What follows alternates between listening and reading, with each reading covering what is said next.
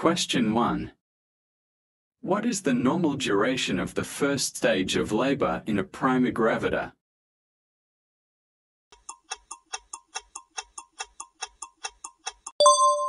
Correct option C, 12 to 20 hours.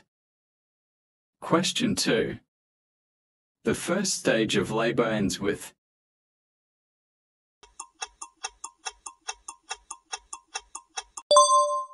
correct option B, complete dilation of cervix. Question 3. The normal fetal heart rate, FHR, is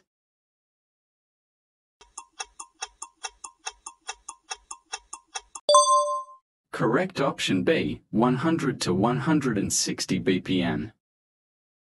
Question 4. The hormone responsible for uterine contractions is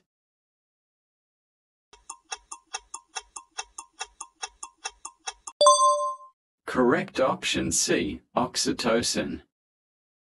Question 5. The most favorable pelvic type for vaginal delivery is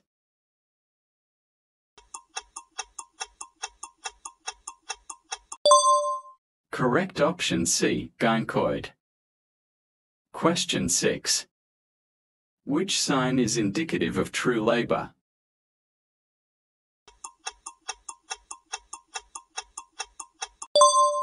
Correct option D, progressive cervical dilation. Question 7. What is the average blood loss during normal vaginal delivery?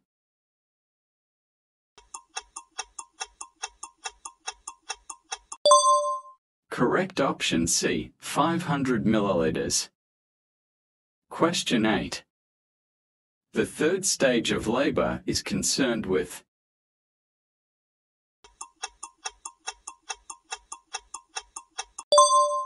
correct option C, delivery of the placenta. Question 9. A prolonged labor lasts more than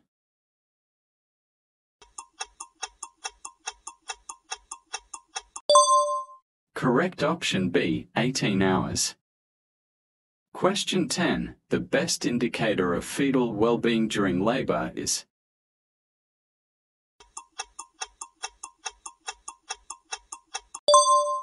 correct option D, fetal heart rate pattern. Question 11.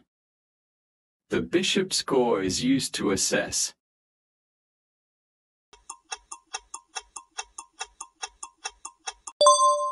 correct option C, cervical readiness for labor.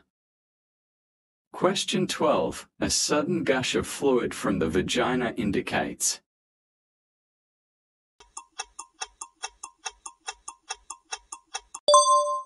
correct option B, rupture of membranes. Question 13. The normal duration of the second stage of labor in a primigravida is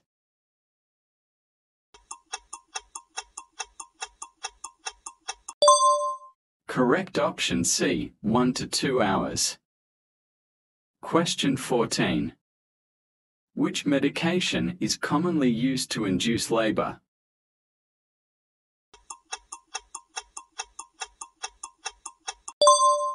Correct option B, oxytocin. Question 15. A 10 cm cervical dilation is termed as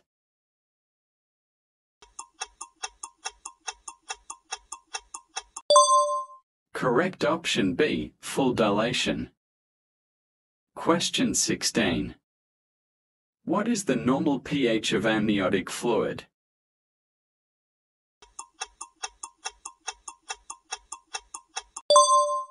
Correct option C, 7.0 to 7.5. Question 17. Which sign indicates the placenta has been expelled completely?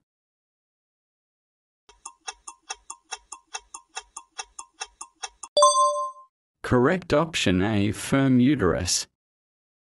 Question 18. What fetal position is ideal for vaginal birth?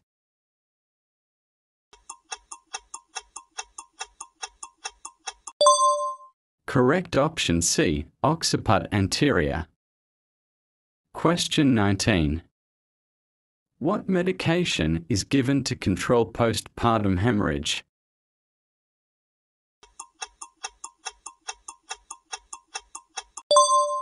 Correct option D, diazepam. Question 20. What is the normal range for cervical effacement?